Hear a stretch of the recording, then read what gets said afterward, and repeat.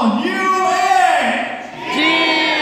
and gentlemen, meet the latest selfie OG from OPPO, the all-new OPPO A9 2020 with Alex Gonzaga.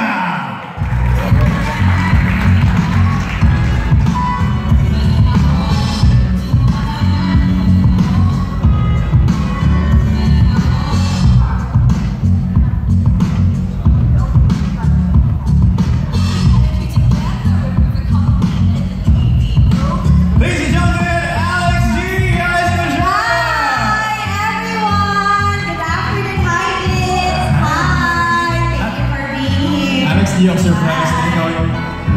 surprised na ikaw yung endorser. Surprise.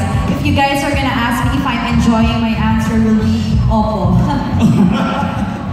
We always... Hi everybody, Alex is here! We go to the wedding with people giggling in the back. Bakit kinikilig na nandito? So Alex, we know that you have a very busy schedule. How important is it to have a reliable phone, especially with your lifestyle? Yes, alam mo, as a millennial, we live in a very fast-paced life. So dapat you're always G, ready ka lagi, G ka lagi. So I'm so happy that with OPPO A9, I can do anything with my phone because it's always G as well. Kasi you know, there's a lot of memory, there's a lot of camera, and the best part is always G kasi ang haba ng battery para kung may sariling power bank na dala.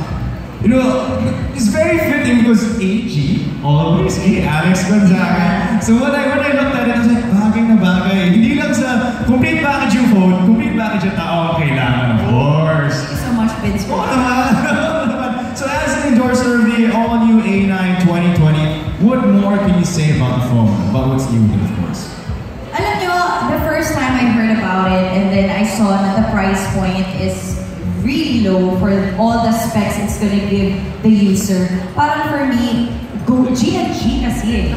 Kasi pagka yung mga like Dolby Atmos speaker, when you hear that, parang alam mo na, it's a prime phone na parang ang taas na kaagad, parang ang kailangan mo nang magwaldas agad ng like 40,000 or 50,000 for that phone. Pero knowing that this phone only costs below 20,000, 15,000, am I right? 15,990. Parang naging code na. 15,990. Less than 16,000. 10 pesos less than 16,000. Pero yung mga specs niya is